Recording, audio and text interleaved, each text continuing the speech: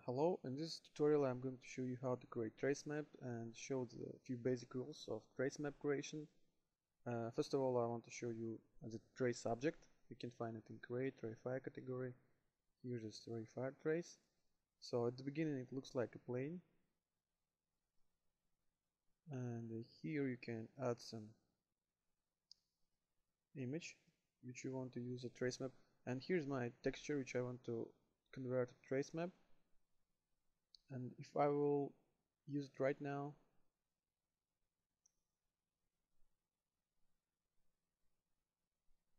so here's my traced image. You can see it's pretty dirty right now. Also there's this Shutterstock word, and as you can see there are a lot of edges which I don't need, and I want it to be clean. And also, of course, I can play with properties like values, but using image as is still won't produce results which I want. So I will show you how to convert it to trace map. And again, I'm using very low value.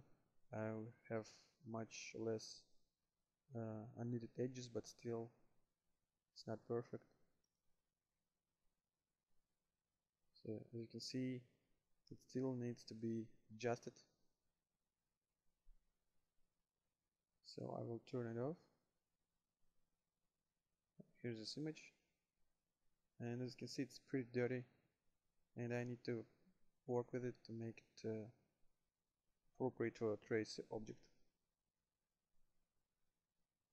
And I will use Photoshop to do this. So the first thing what I want to do is create duplicate. Just have a copy of object. Okay, now I will go to adjustment, and first of all I will desaturate it. Next step, I'm going to levels and start playing with levels. Make edges.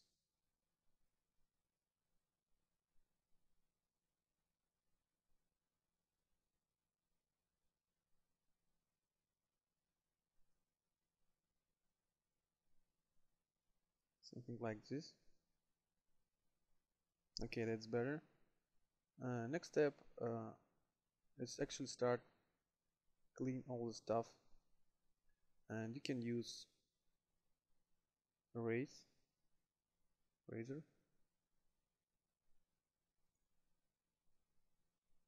and it's better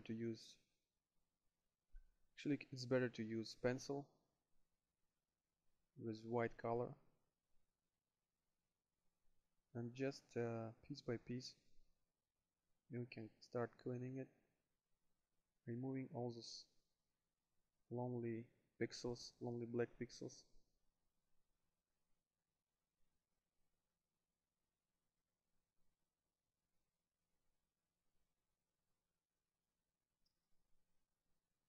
So what you need to get at the end is the clean white fragment.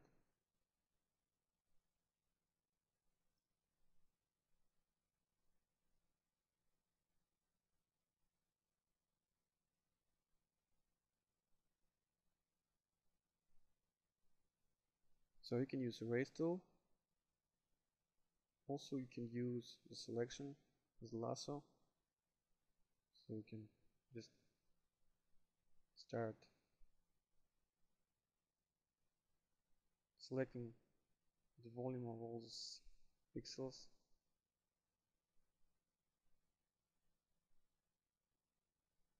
and then just hold Alt and backspace, hit backspace, and it will fill all this area with this white color.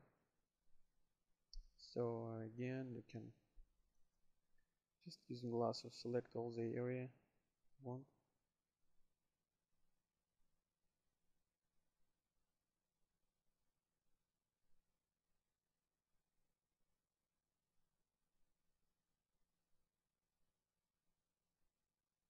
Make sure it's closed selection. Hold Alt key and hit backspace. In the same way, you can clean all the rest of the texture.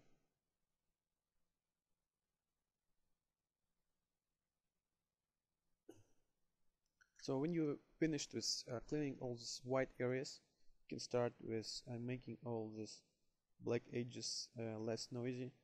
And the first step I usually do is assign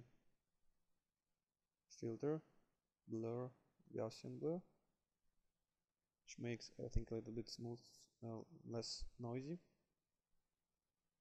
something like this. Okay, now I can set here brush tool, set it to pixel 3. You have to be sure that the white of your black strokes no less than 2 pixels, and it's better to use 3 pixels. It can be more but not less. And now you can start here black color and start drawing all the areas where there are gaps like this and make them more solid. So when this image will be traced, there will not be gaps between these white pieces. So you have to be sure that there are no such gray areas. There might be gray areas, but they may be on the edges of the black strokes, but not like this.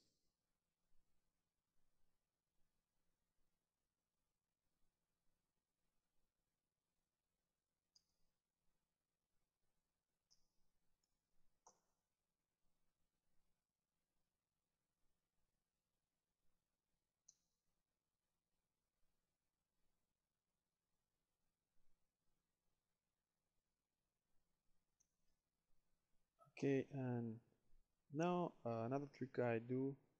So when I almost finished with this image, I can go to image adjustment and levels one more time and play with levels again. And as you can see, if I will drag this black arrow to the right, I will get more black edges, and there will be less noise. And if I will drag this white arrow to the left, my edges will be not so big, not so thick.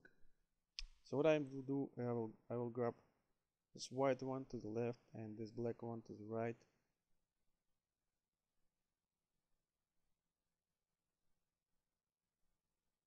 And when I'm done, I will go to image, adjustment, filters, and assign Gaussian blur one more time.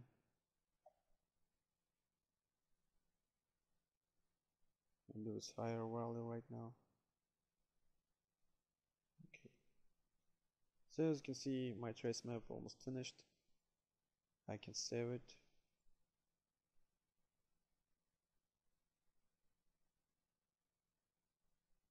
And now I can add it as a trace map for my trace object. Enable it. And as you can see, this time result is much better. So here's one area, and this area where this black strokes do not connect with each other, you can check it. Okay, so this is here this stroke.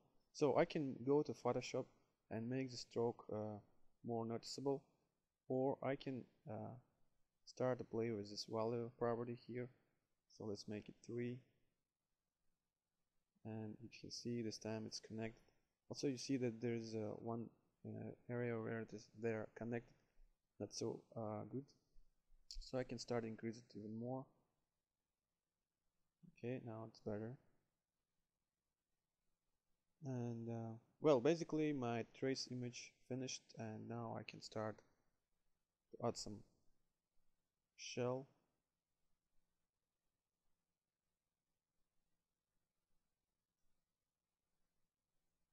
To this image, maybe 3. Add some variation.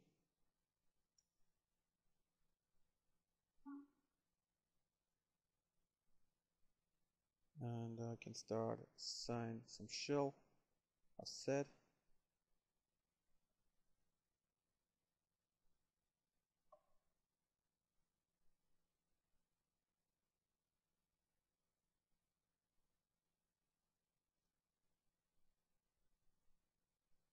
And now let's assign this diffuse map.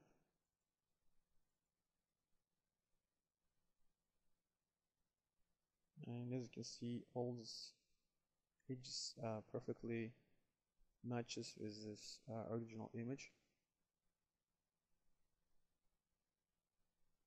So when you are done with assigning shell and offset, you can pre-fragment this inner black area, fracture, keep this fracture on. It takes some time. Maybe fragment size make it less, 20 pixels. Okay. Now we can go to, you can open RayFire tool, plotter, keep this object selected, go to tools and hit here detach by element selected. May take some time.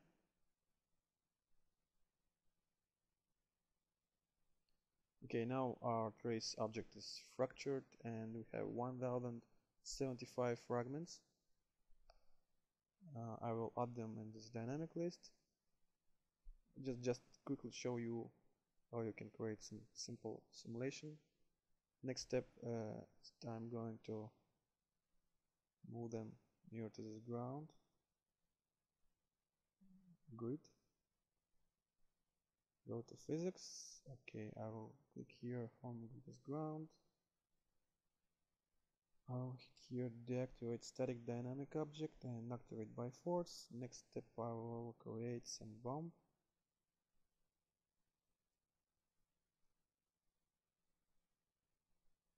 Some range. Put it above.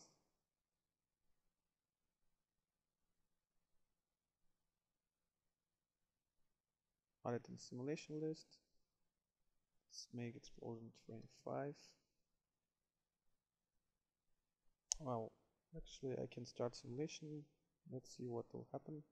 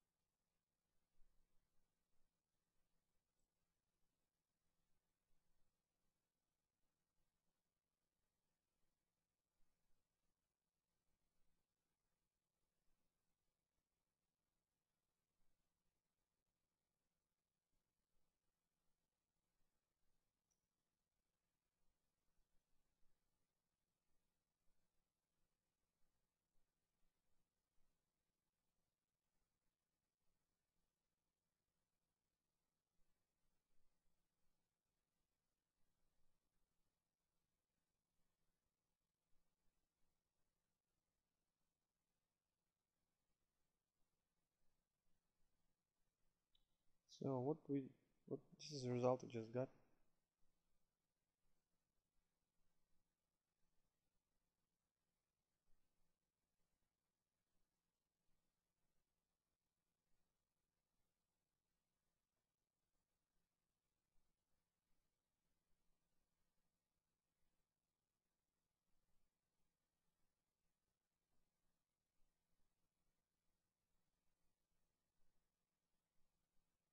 Okay, I hope this tutorial helped you, and thank you for watching and goodbye.